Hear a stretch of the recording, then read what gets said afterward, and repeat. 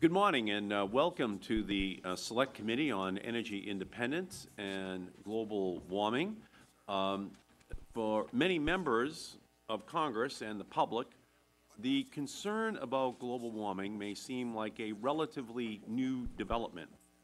In fact, scientists, including those advising the U.S. government, have issued warnings about the rising concentrations of carbon dioxide in the atmosphere throughout the last 4 decades.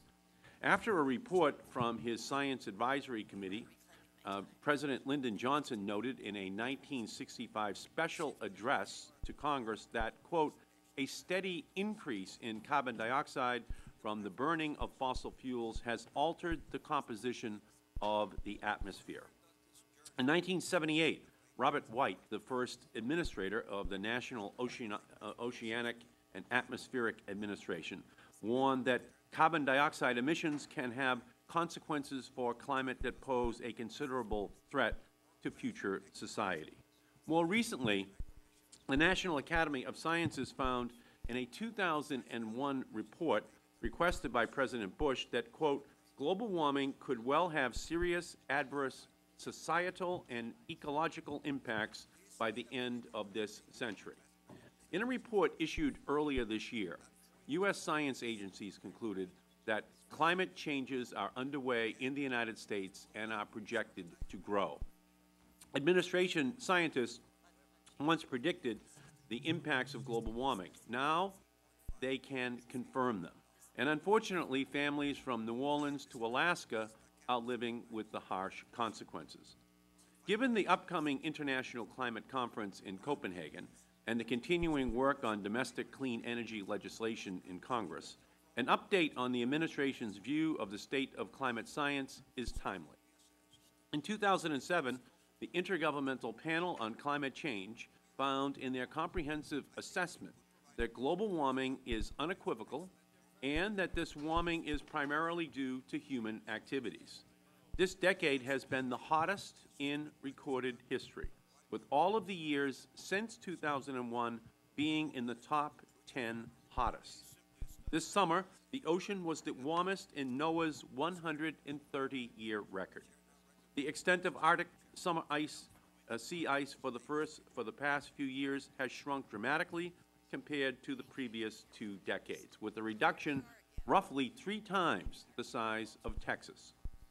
We must be aware that as the climate system warms, we risk passing certain tipping points of rapid and irreversible change. In the United States, the effects are evident. Daily record-high temperatures are being broken twice as often as daily lows. Our farms are threatened by rising temperatures, water scarcity, and pests.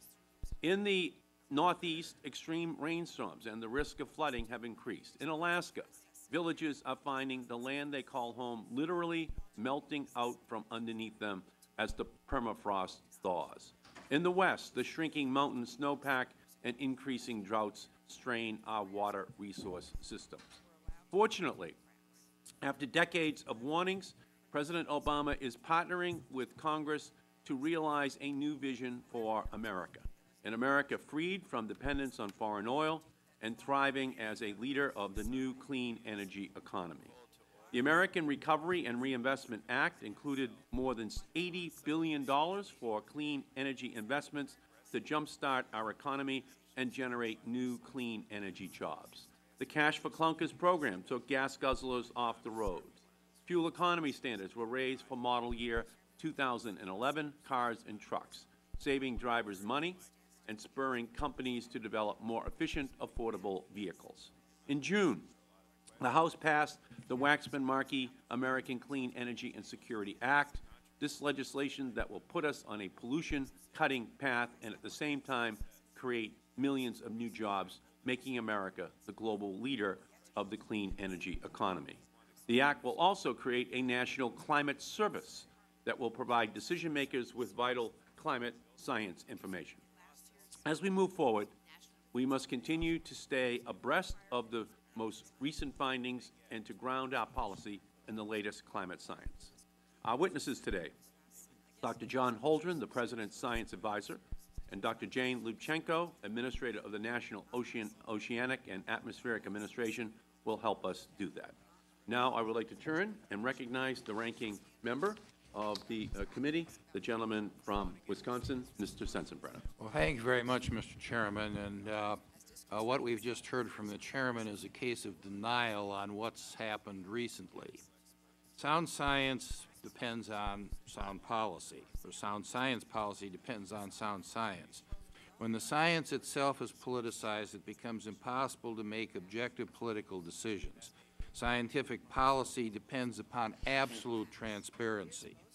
As policymakers, we should all be concerned when key climate scientists write in private correspondence that they found a trick to hide the decline in temperature data documented in climate studies. Less than 2 weeks ago, some 160 megabytes of data containing over 1,000 emails, including one from today's witness, Dr. John Holdren, and 2,000 other documents from the Climate Research Unit at the University of East Anglia in the UK were posted on the Internet. While the emails don't undermine everything we know about climate change, their contents are shocking. And in the words of Clive Cook, senior editor of the Atlantic Monthly, a columnist for National Journal, and a commentator for Financial Times, the stink of intellectual corruption is overpowering. The temperature records from the climate research are one of only 3 major data sets, which considerably overlap and which have been used as the bedrock for the assessments by the Intergovernmental Panel on Climate Change and the United States Global Change Research Program. The data set in question is the basis for virtually all peer-reviewed literature. The document shows systematic suppression of dissenting opinion among scientists in the climate change community, intimidation of journal editors, and a journal who would deign to publish articles questioning the so-called consensus, manipulation of data and models, possible criminal activity to evade legitimate requests for data and the underlying computer codes filed under Freedom of Information Acts, both in the U.S. and in the United Kingdom, and demonstrate that many climate scientists and proponents of climate change legislation have vested interest, a clear conflict of interest. Those with the most to gain from climate change have tried to dismiss these emails as out of context. So I'm going to read a few examples. From Kevin Trenberth, quote, "The fact is that we can't account for the lack of warming at the moment, and it is a travesty we can't. The series data shows that there should be even more warming, but the data are surely wrong. Our observing system is inadequate," unquote.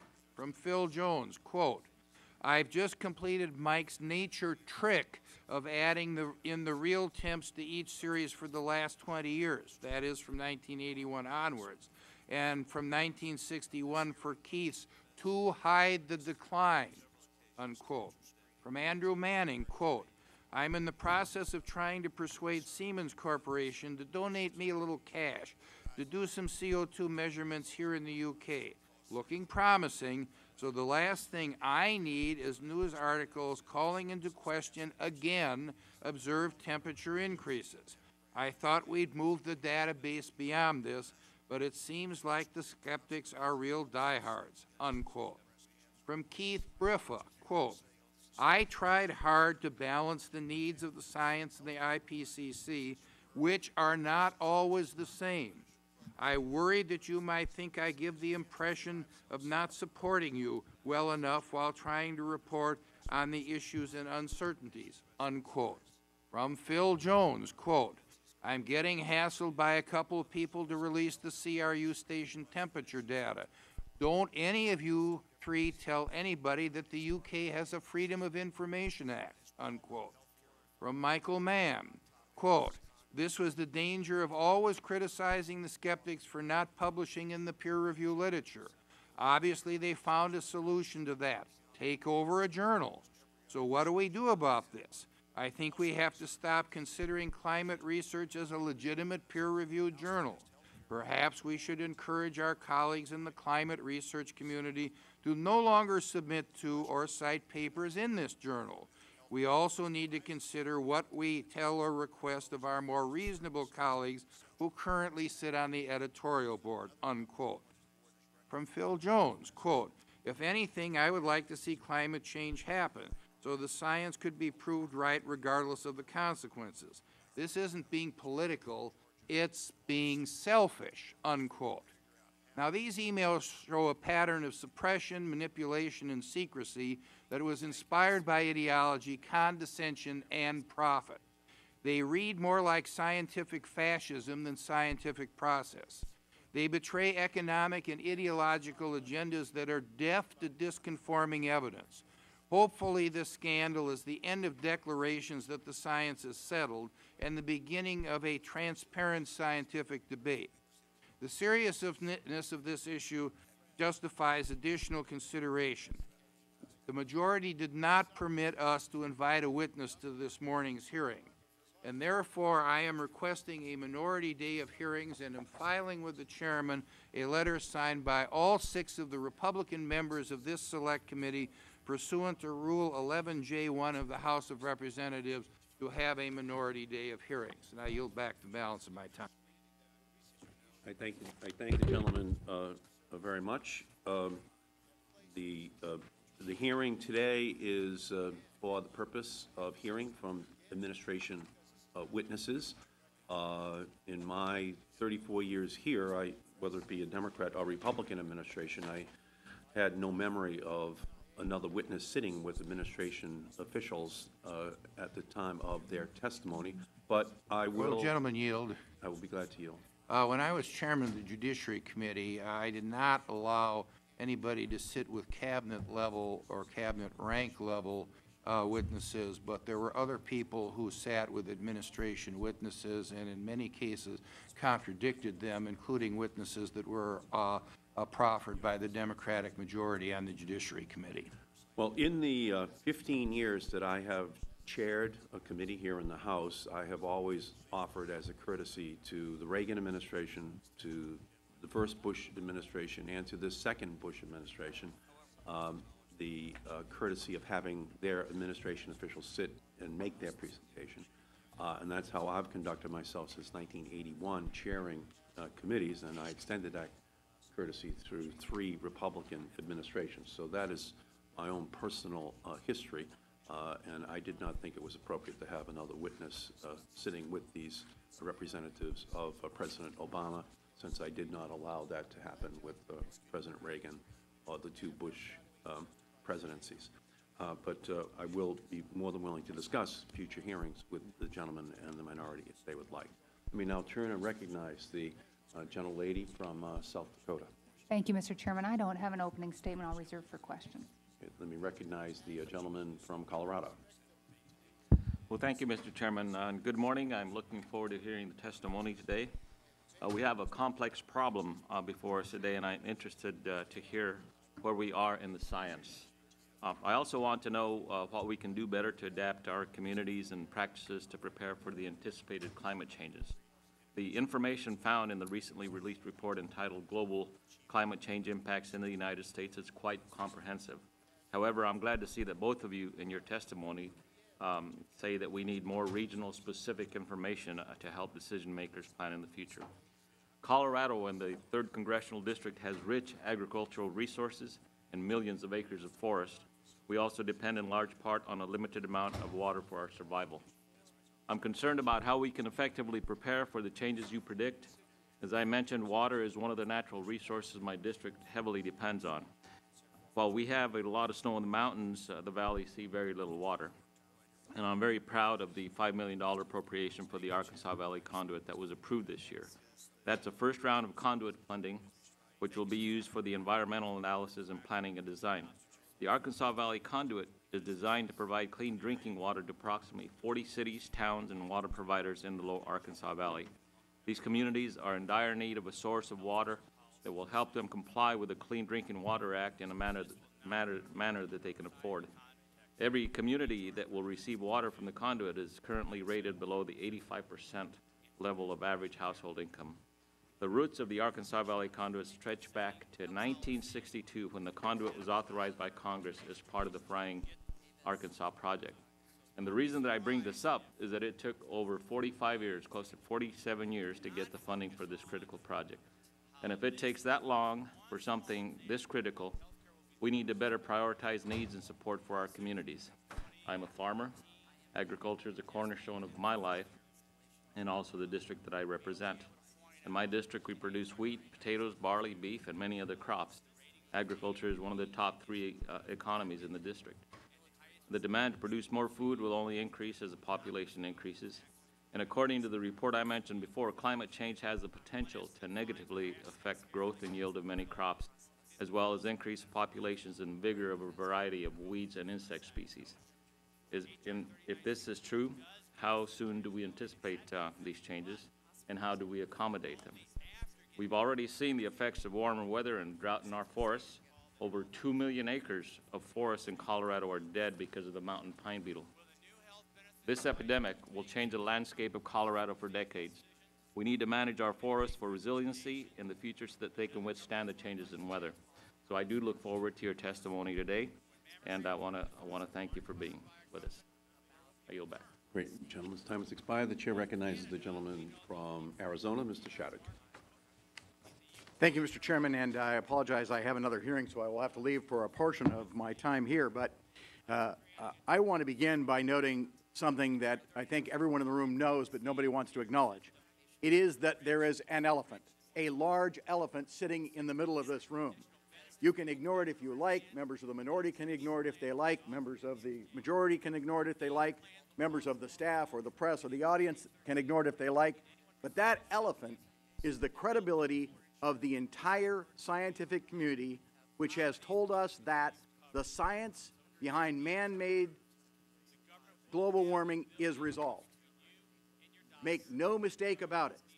When you read in the emails which have been made public recently that that science was politicized, that its proponents were unwilling to release their data, that they were unwilling to have their theories tested, that they were threatened by anyone and everyone who dared challenge them, when you realize they were that insecure, then you have to understand that their credibility, the entire credibility of the theory, is placed on the line.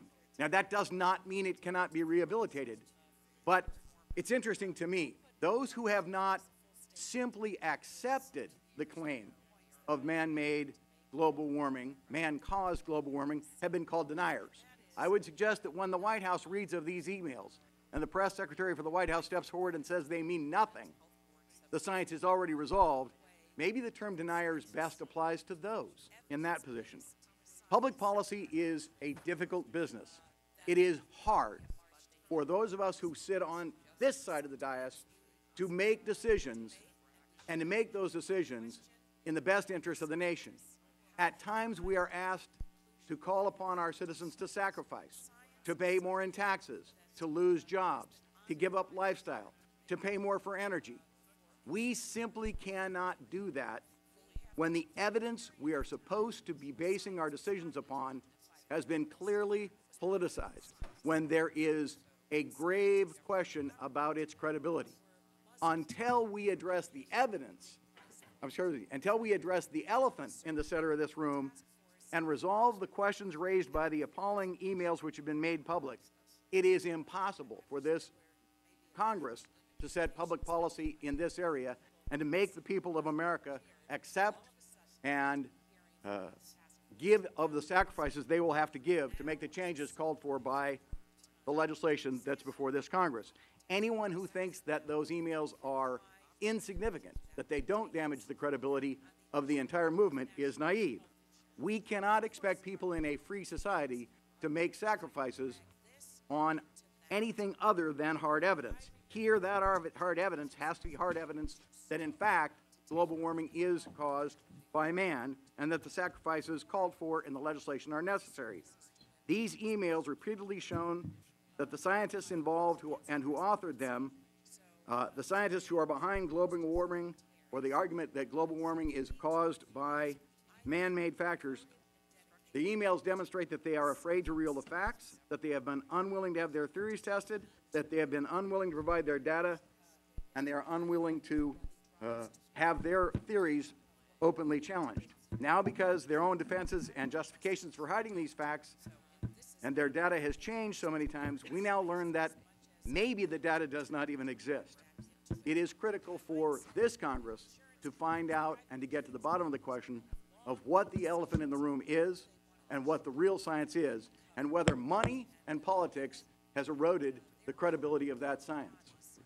Thank you, Mr. Chairman, and yield Time has back. expired. The chair recognizes the gentleman from Oklahoma, Mr. Sullivan. Thank you, Mr. Chairman.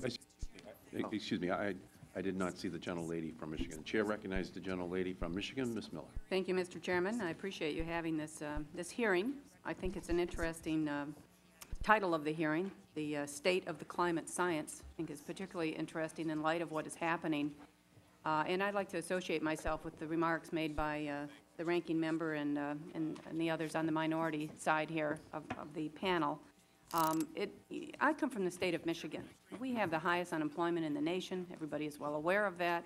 As well, we derive about 2/3 of our electricity from coal. And for these reasons and others, I really looked very closely at the cap-and-trade legislation and finally decided that it would just be so devastating for Michigan's economy and our nation that I could not support it. But, you know, we had been told that we had to pass this legislation because the debate was over, the science was absolute, the science is incontrovertible about climate change, and regardless of what it means economically to us, we need to do this to protect our environment and our very way of life.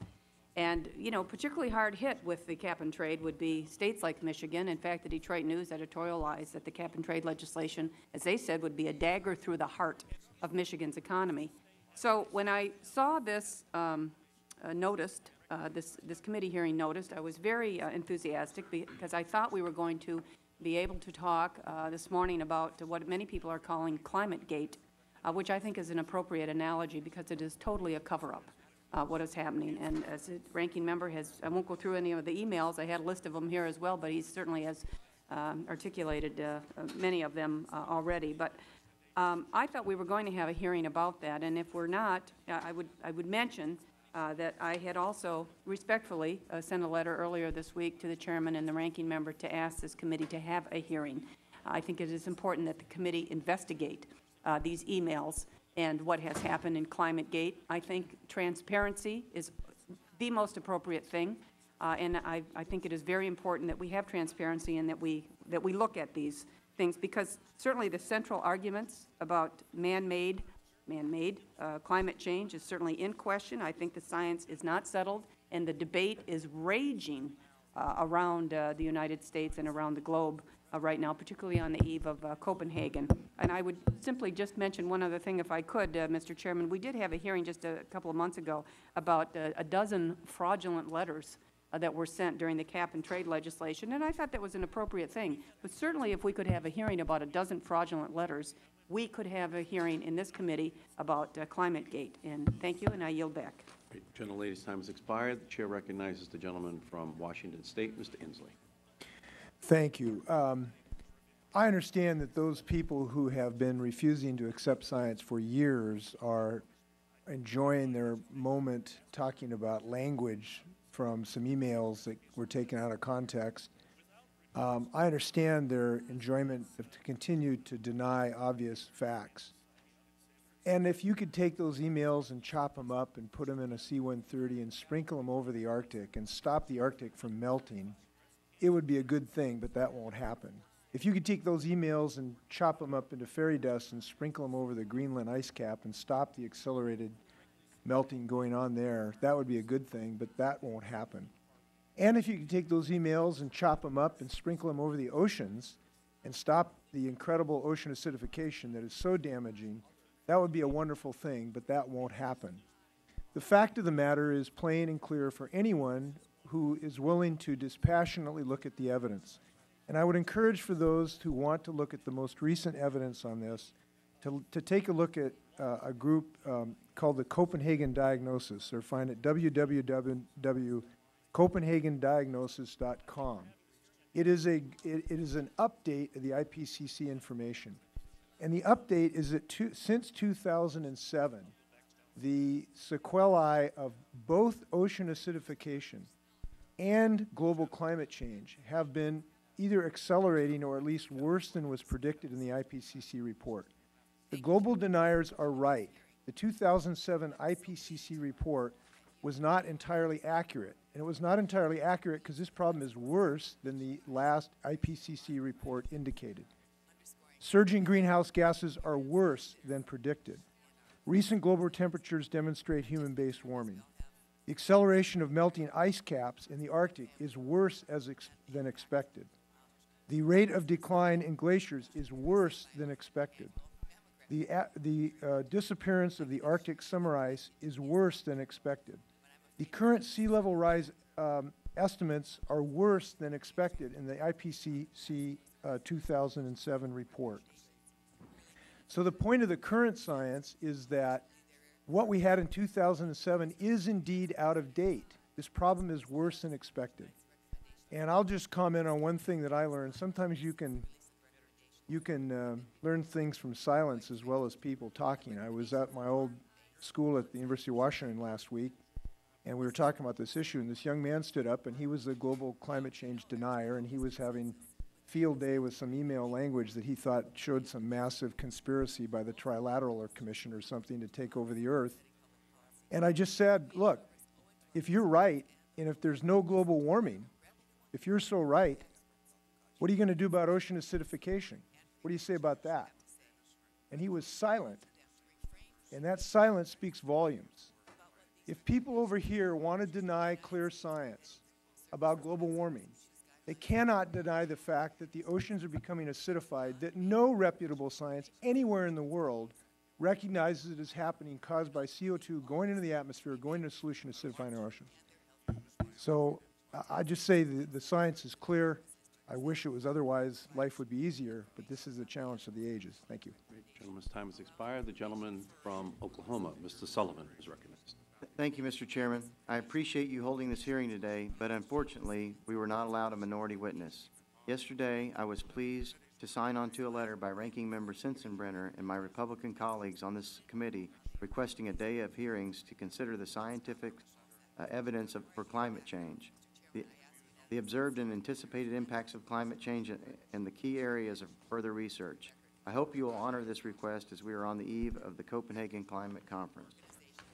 In light of the recent disclosure of emails between several prominent climatologists revealing possible deceitful manipulation of important climate data uncovered at the world-leading climate change unit at the University of East Anglia in England, I think it is imperative that we launch an investigation into this issue and re-examine all the scientific evidence surrounding climate change.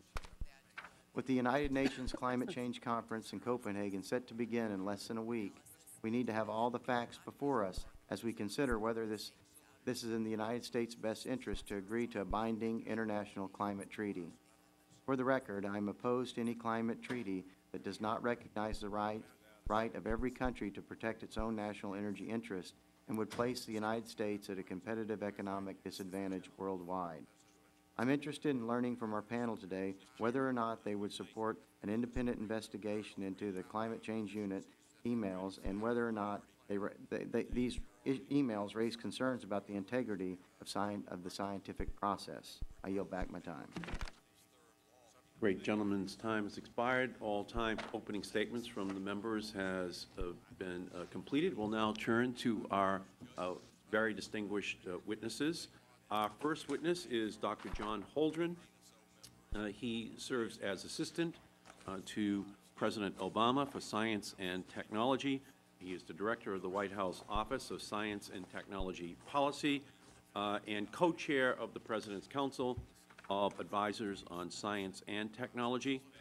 He was a professor at Harvard. He was the director of the independent nonprofit Woods Hole Research Center. He is a member of the National Academy of Sciences. He has received the MacArthur Foundation Prize, the Genius Award. We welcome you, sir, before our committee. Whenever you are ready, please begin.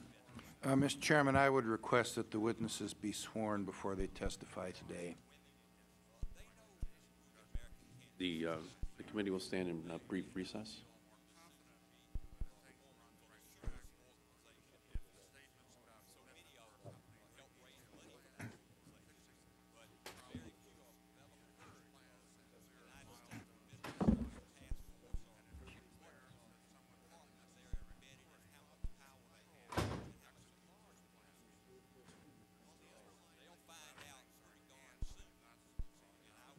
I am going to this.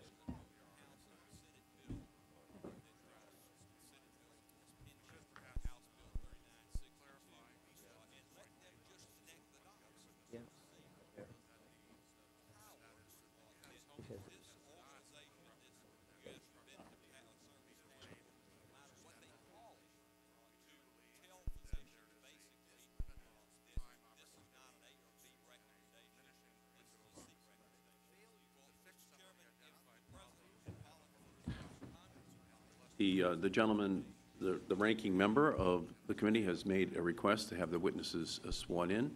The chair has a right to, in his discretion, to make that determination, and I do not think it is necessary. I think that the administration is going to testify truthfully before our committee today, and we will operate under that premise, and we will begin the hearing with the testimony of Dr. Holdren, the President's Science Advisor.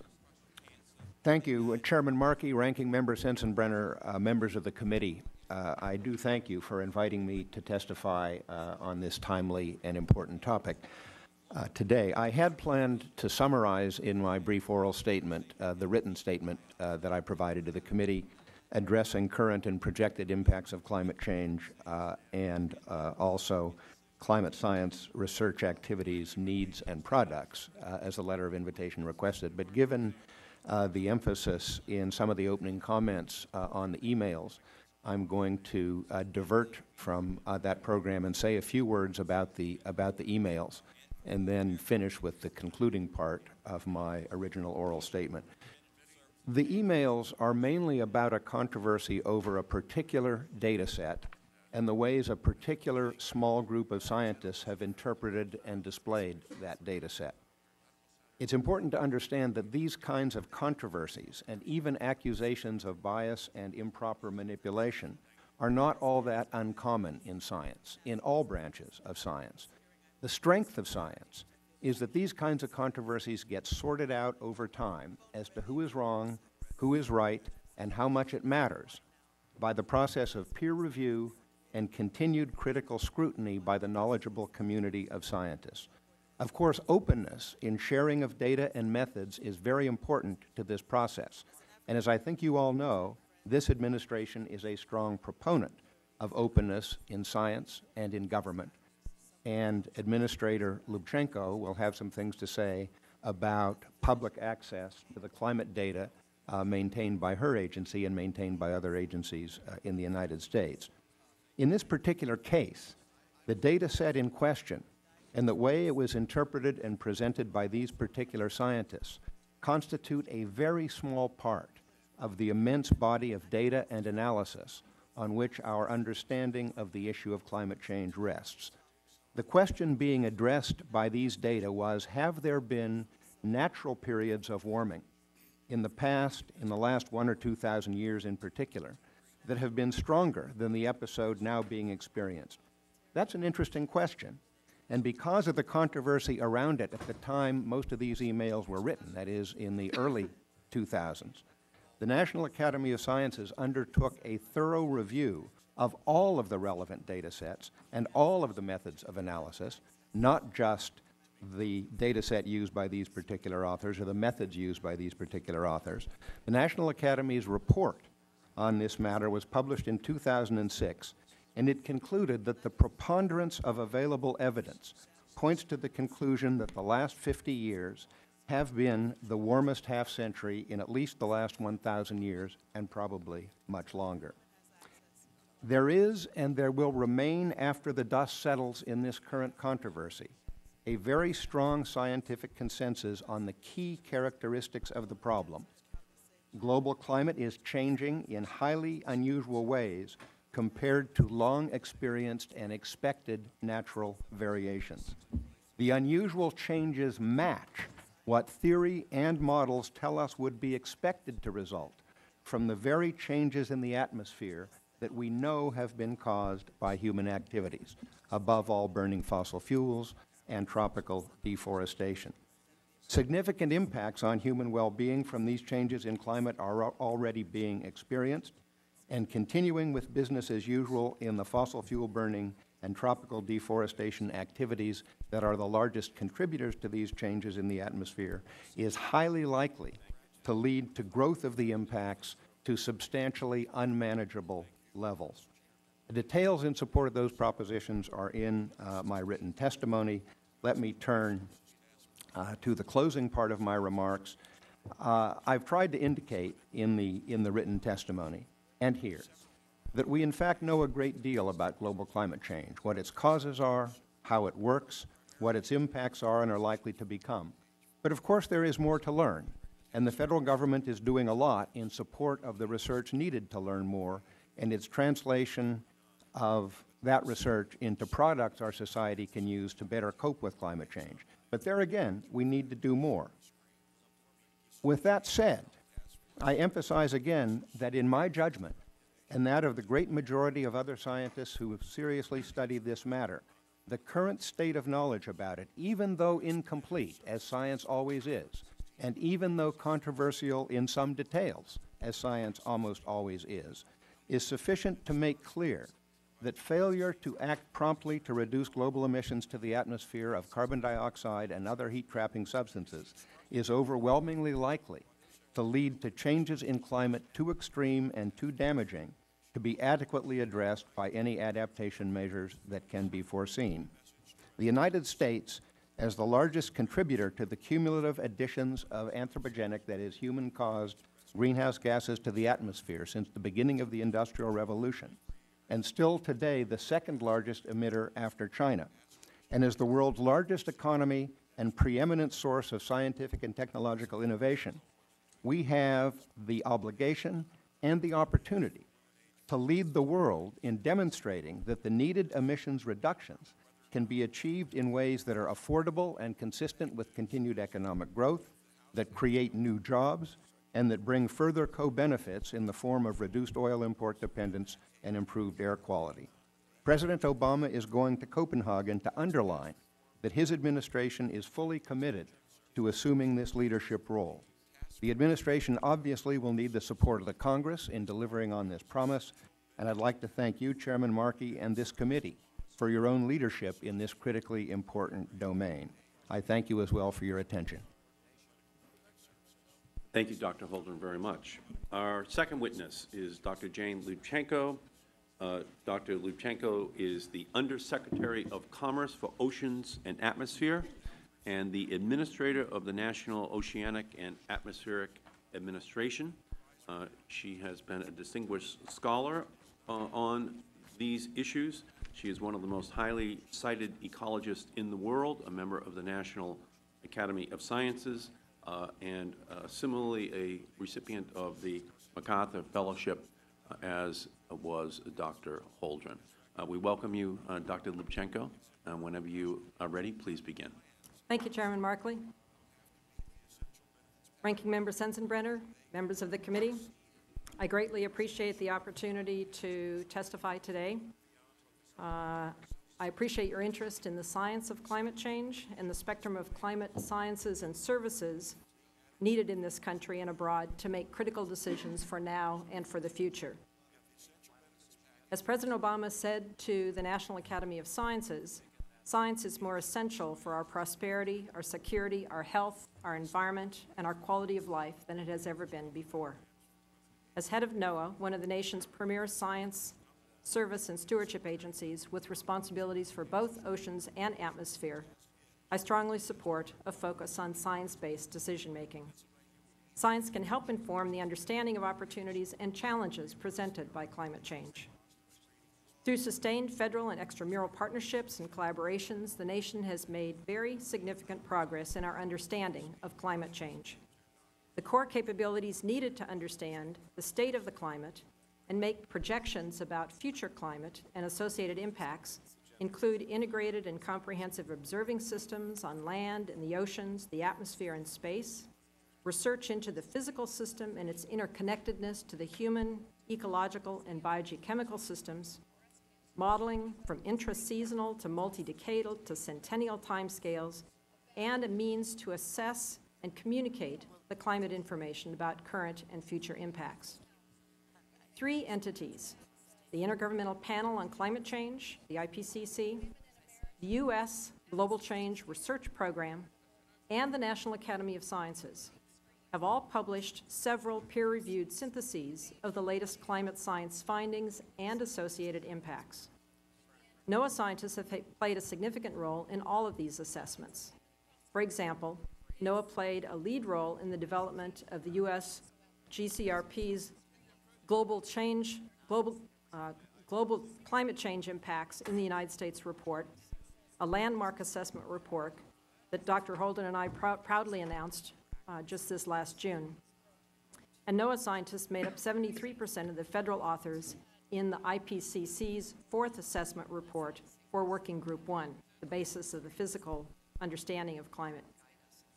Since the IPCC process began in the late 1980s, a wealth of global scientific information has cumulatively provided stronger and stronger evidence that the Earth is warming and that humans are primarily responsible.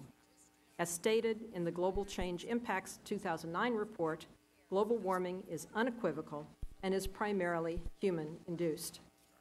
This warming can be seen in increases in global average surface air and ocean temperatures, widespread melting of snow and ice, rising sea levels, and changes in many other climate-related variables and impacts.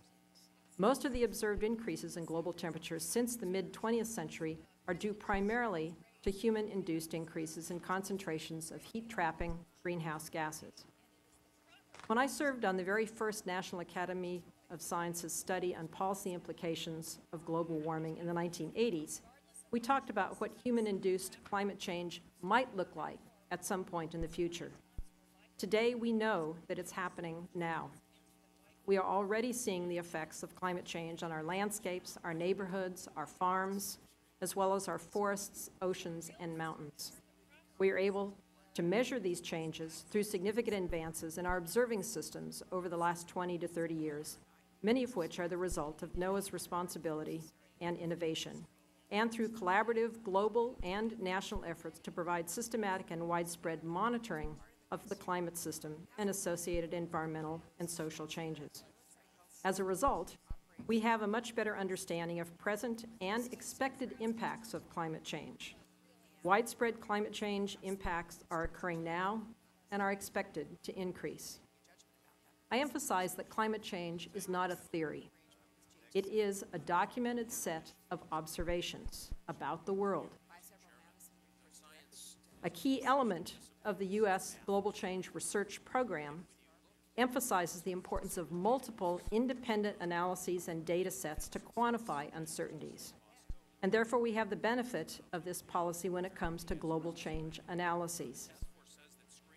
The NOAA data used in the IPCC report are open and available, openly available. They are used heavily in the IPCC results of temperature change, similar to other major global data sets maintained by other U.S. agencies such as NASA, and that maintained by other countries such as the United Kingdom. So what are these data sets? What do these observations tell us about climate change? What do we know with certainty about trends to date, and what do we think is highly likely in the future? Global average sea surface temperature has risen by 1.5 degrees Fahrenheit since 1900 and is projected to rise another 2 to 11.5 degrees by 2100. The current atmospheric carbon dioxide concentration is estimated at about 385 parts per million, which is higher than the highest point in the last 800,000 years. Temperatures in the next couple of decades will be primarily determined by past emissions of greenhouse gases, but increases thereafter will be primarily determined by future emissions. Current observed global emissions of carbon dioxide emissions are beginning to exceed even the upper range of the 2007 IPCC scenarios. There is strong agreement and much evidence that with current climate change mitigation policies and related sustainable development practices, global greenhouse gas emissions will continue to grow over the next few decades. As we continue to learn more about the climate system, I would like to reiterate the importance of looking at the Earth system holistically and understanding the interconnected nature of the ocean, atmosphere, and terrestrial systems. In particular, I want to emphasize the importance of continuing our work to better understand the oceans and the potential impacts of climate change on them. I believe we've been championing the notion that we do not have but urgently need a strong focus on ecosystem-based science to inform decisions about adapting to climate change. An ecosystem-based approach also provides a broad array of possible tools for adaptation to climate change. Climate change interacts with and exacerbates other changes ranging from overfishing to nutrient pollution to invasive species and habitat destruction. Removing one or several of these stresses is likely to enhance the resilience of the system to other stresses. Equally important is the need to acknowledge that we are likely to see surprises as human actions disrupt many fundamental biogeochemical and ecological processes. The now routine appearance of dead zones, areas of low or no oxygen on the coasts of Oregon and Washington during the summertime, is an example of an unanticipated change with possibly serious consequences. What does managing with the expectation of surprises look like? These are rich areas for future research and management alike. And finally, ocean acidification, which I call the equally evil twin of climate change, provides yet another major threat to coastal and ocean ecosystems. Getting a better handle on rates of change in ocean chemistry and the consequences to marine biota are high priorities. The seemingly persistent hypoxic events off the Pacific Northwest coast and this increasing corrosiveness of the water because of acidity are two examples of potential consequences from increasing CO2 in the atmosphere. In addition, climate change can exacerbate other human-induced stresses to aquatic systems, such as those caused by nutrient loading, invasive species, and overfishing. As water resources are stressed, coastal areas are at increasing risk from sea level rise, inundation, and storm surge. North Atlantic fish populations are shifting north due to warmer oceans, and the threat to human health increases due to heat stress, air quality, and waterborne diseases. We must continue to enhance our scientific capacities, including research, observation, modeling, predictions, projections, and assessments, to ensure that we are providing policy and decision makers, planners, and the public with the best possible science-based information to take on the challenges and opportunities posed by climate change. Thank you again, Mr. Chairman, for the opportunity to provide you with this review and update of the climate change science and ocean acidification. NOAA looks forward to continuing to provide national and international leadership in collaboration with our partners to ensure the solid foundation of climate science and service necessary to inform critical decisions about our future as a nation and a global society. Thank you. Now, I know you want to give us a brief demonstration of the science, and if you would like, could you please do that at this time, and then we will go to questions. Okay, thank you very much. I appreciate that. What I'd like to do is just start here briefly and then move over and describe what I would like to share with you. I greatly appreciate the opportunity to not only present the oral testimony that I did, but to provide a demonstration of some basic scientific concepts of ocean acidification. Ocean acidification is a global-scale change in the basic chemistry of the oceans that is underway now as a direct result of the increases of CO2 in the atmosphere.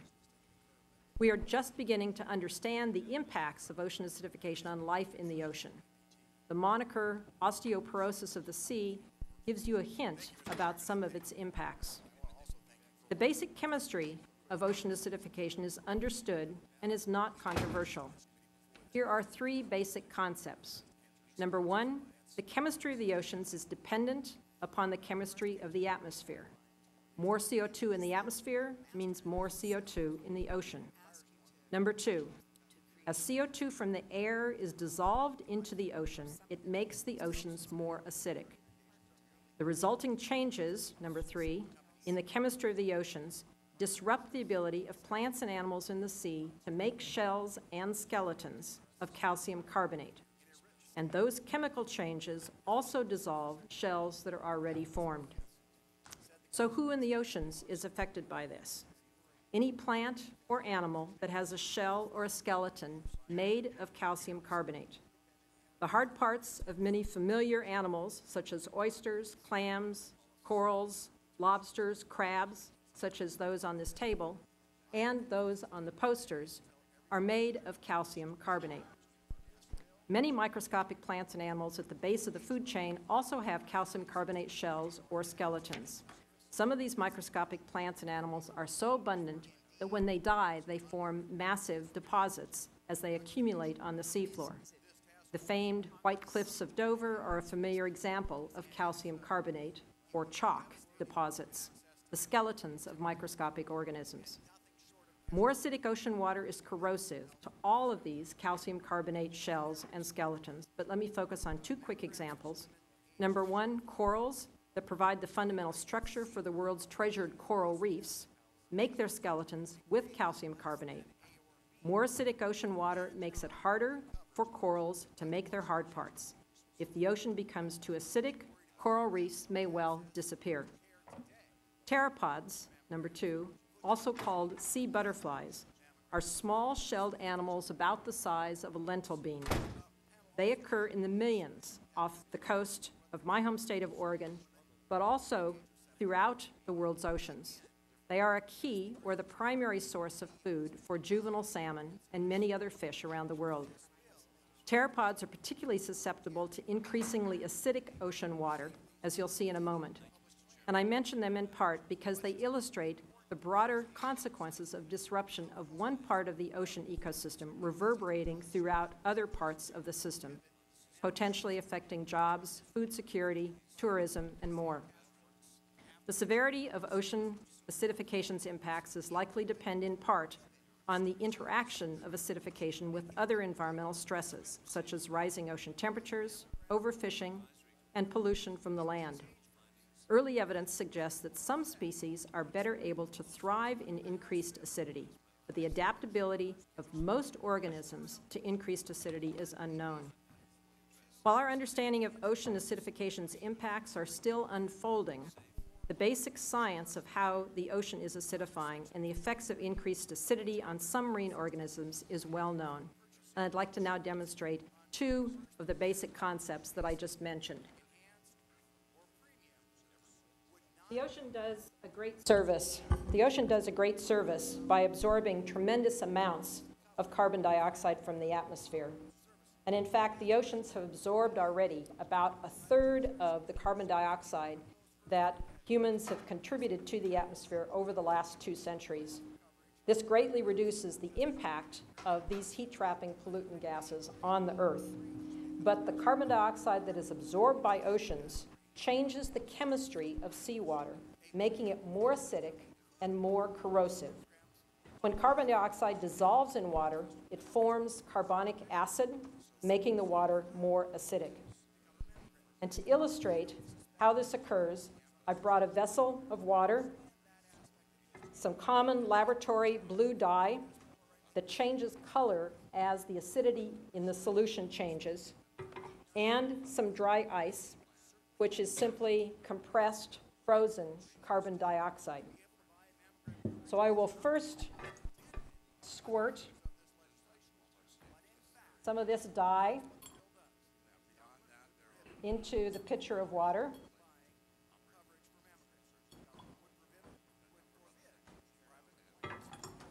Swirl it around a little bit.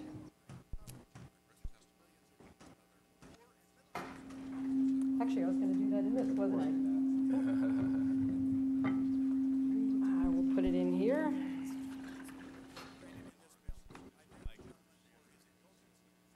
Thank you, John. Okay, I'm just going to add a little more dye here.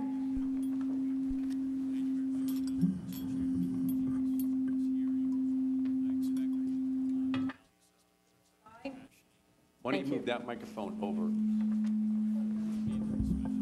Do we need the microphone? Can I?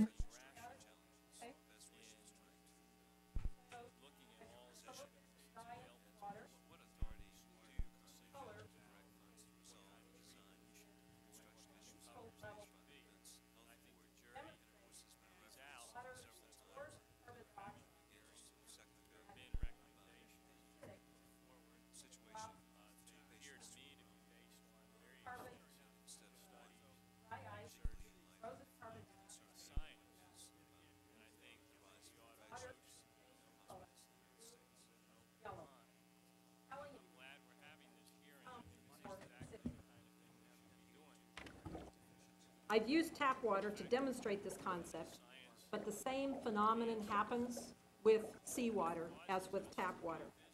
As it absorbs carbon dioxide, the carbon dioxide changes into carbonic acid and becomes more acidic.